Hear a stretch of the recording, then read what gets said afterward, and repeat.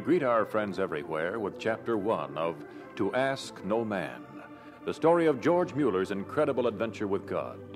This is another in the series, Stories of Great Christians, brought to you by the Moody Bible Institute of Chicago.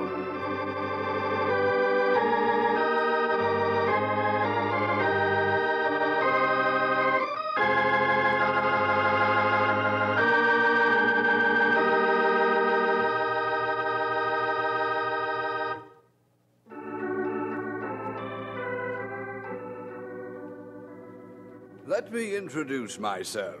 I'm Henry Craik, preacher from Bristol, England. I knew George Mueller well. Rather well indeed. We preached together, prayed together for some 40 years. So I want to tell you the truth about the fellow. The pictures they've painted, they've been so frightfully untrue. Made him out to be a kindly, bumbling old chap, don't you know, with a thick German tongue, conducting his business in harebrained piety while he sentimentally patted grimy street urchins on their heads. Oh, that wasn't the fellow I knew. Oh, no.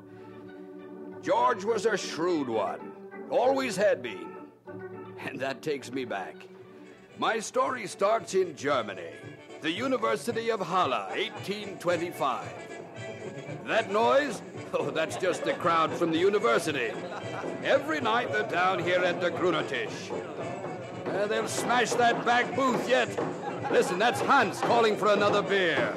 Waiter, come quickly, my order. And Emil. In the back booth, fellow. Come, join us. Shouting at the chap with the lean, rebellious look. The chap in the doorway. Hey, look who's here. The preacher himself. Over here, Mueller. Now we'll have some sport. Push over there, man. Move over there. Keep it up from Mueller. Evening, my fellow students. Hans, I know how much your old papa sent you this week. I expect a treat. Okay, Hans, come on now. Fritz, my boy, isn't this past your bedtime? Oh, such business, my man. And you, Emil, you spend so much time at the Grunetisch. I expect you'll turn Gruner yourself someday. Here is George Mueller, the only divinity student who pawns his watch to pay his card debts more often than he reads his Bible. Who says he's studying to be a Lutheran minister, but we know he's already a jailbird. Yes, M. Mueller, who can cheat any hotel clerk out of a week's lodging. All right, Emil, they all know me by now. Where's my beer, Hans? Sure. Say, waiter. You all fellas all know George Mueller. He can down 5 quarts of beer at one sitting. I'm warning you. He can't. He can. I saw him do it myself. Emil, do I know everybody here tonight? Huh? Oh, let's see. Hans, Fritz. Oh, stupid me. Is Peter Schmidt here and Beta there? Peter? Beta? This is George Mueller. The smartest fellow in the University of Halle. That is, when it comes to cheating on I know George Mueller. Well, then, you know what a scoundrel he is, huh? What's that? Do you know me? Don't you remember? We went to school together. School? Halberstadt, Nordhaus. I can't remember all the faces. My name is Beta. Beta. Naturally. We both studied together at... There's my beer. There's my beer. Did I interrupt the story when I came in? Let's have the rest of it. Oh, none as good as yours, Mueller. Say, tell him about that hotel in Brunswick, huh? Let's hear about it. Okay, you've heard it before. I haven't. Me either. I'd like to hear it. You, Beta? Yeah, go on, Mueller. Tell him how you went to Brunswick and then stayed in the best hotel there. You remember what, huh? I wouldn't want to offend anybody here. All right. I stayed at that Brunswick hotel 6 days. And then I got bored. So I left. Didn't pay a franc. Just tipped my hat and walked out past the hotel clerk. Good morning, I said. Good morning, Heather. Didn't have a franc in my pocket. So then I...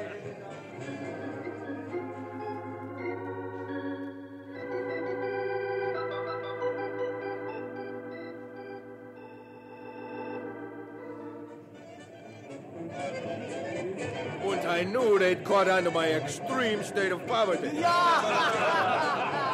I wanted to climb out the window, but it was too far to the ground.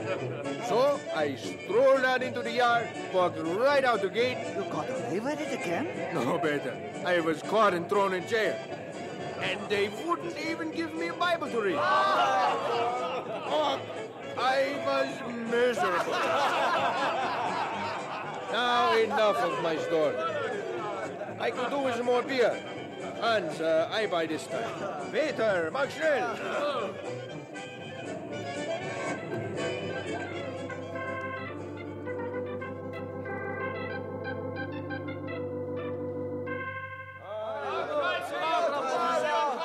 Guten Nacht, Hans, Fritz. Take care, Himmel. See you all in chapel.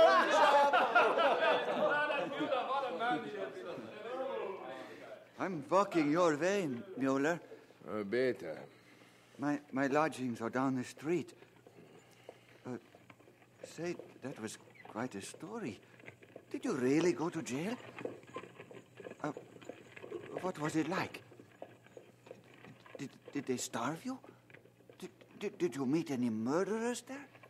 Beta, I think you care little what happened to me in jail. I do. Why? So you can pray for me? I deserved that. I remember you, Beta. I remembered you right away. You were the fellow who would never cheat when he didn't know the exam question. Mueller... You were the honorable student. The Christian. Yeah, but I knew you in school. And I wouldn't have a thing to do with you. That's why I wanted to walk home with you tonight. Yeah, that's why I let you. What do you mean? You want to talk to me about the good life. Mueller, when you knew me before... When I saw you tonight, I thought, there's that fellow again. I don't know what he's doing in the tavern, but he's here. I can explain. But this living life like it's one big card game, it's not for me anymore. What? I'm going to be a minister. To please your papa. No matter. If the ministry is your profession, you live a decent life. Bet I'm sick of all this silliness. Gambling, cheating, too much drinking. But I can't get away from it. But Mueller, everybody knows you have more fun than anybody else. When I saw you tonight, I knew that here was one fellow who could tell me. But Mueller... That's why I let you walk home with me tonight. I want us to be friends better. I want to be friends too, Mueller. That is why I follow you down the street. It's good then. I always have. Always? Well, back at school, I looked up to you. But you called me a sinner. Envied you because you were so good at cards. Because you weren't scared of the teachers or the police. Better. You? Well, I stood on the fringes, going off to prayer meeting with my Bible. You tell me you're true with all that? No, but I want to live a little too. Better. This is all wrong. When I found out you were at Hull, at the university, I thought to myself, if I can be friends with Mueller, maybe I can learn how to be gay and happy. You thought that? Yeah. And Mueller thinks if he can be friends with Beta, I can learn to be good. Oh, Beta. Mueller. What is to say? We will be friends, yeah? Good.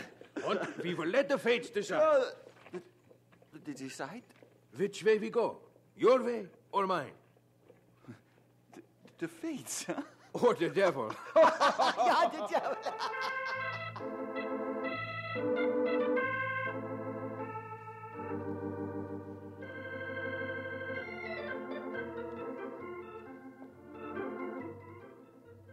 Good holidays, Mueller. Going home?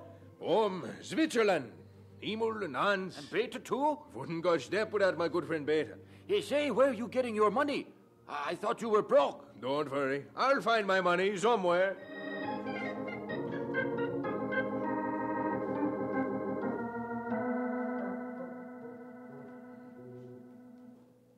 I can't argue with my papa. He won't sign my passport. That's that. Yeah, nor mine either. Says he doesn't like my friends. That I'll get into no good if I go hiking through Switzerland with Mueller and... Who says Mueller? Oh, George. Come join the gloom party, Mueller. Why gloom? Passports. Yeah. Why passport? Our parents won't sign, Mueller. Not mine. Nor anyway. mine. Nor mine. So? So? So we sign them ourselves. Simple as that. Sign ourselves? You mean... You don't dare do that. I do. But that's... Forgery. It's a summer in Switzerland, too. Now, the passport forms, let me have them. And once this is done, we talk about budgets and such. Who will hold the purse and all such necessary foolishness?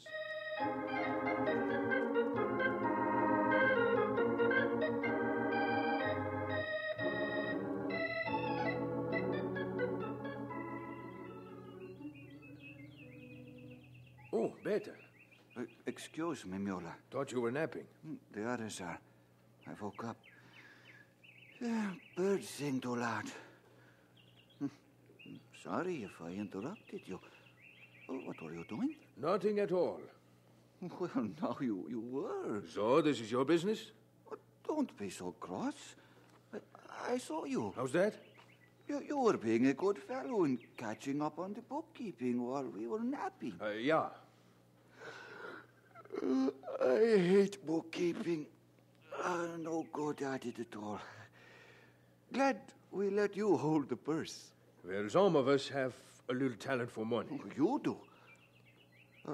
How are we coming? It's good. But from now on, we go easy. Oh? Sleep in the fields a few nights a week. Will that low? Not yet. We have to be careful, though. Yeah. All of us? What does that mean? Well, I mean, we all have to slow down on our spending, huh? The way I figure it, we all, you, me, and Emil, all have the same left. We all have to go easy.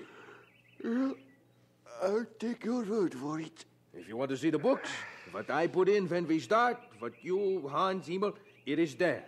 Just today I was bringing things up to date. No. I hate bookkeeping.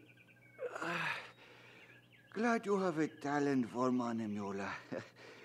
Might be very valuable someday. What's that? Oh, yeah. Valuable someday.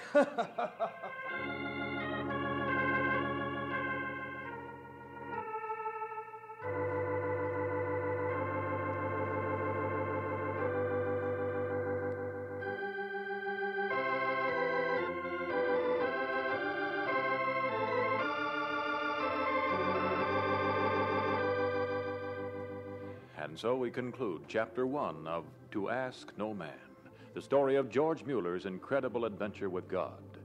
This is another in the series Stories of Great Christians, which come to you transcribed from the Moody Bible Institute of Chicago.